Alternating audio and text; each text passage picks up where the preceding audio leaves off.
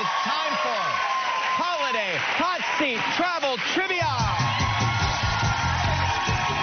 Let's say hello to Linda Kandriva from Cape Neddick, Maine, who watches us on WMTW. Today, both our studio audience and you at home can weigh in on if you think the caller's statement is true or false. Go to KellyandRyanNow.com to vote. Just for voting, you could have a chance to win your very own Kelly and Ryan mug.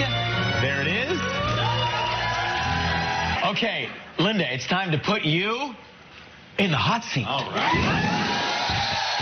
right, here we go.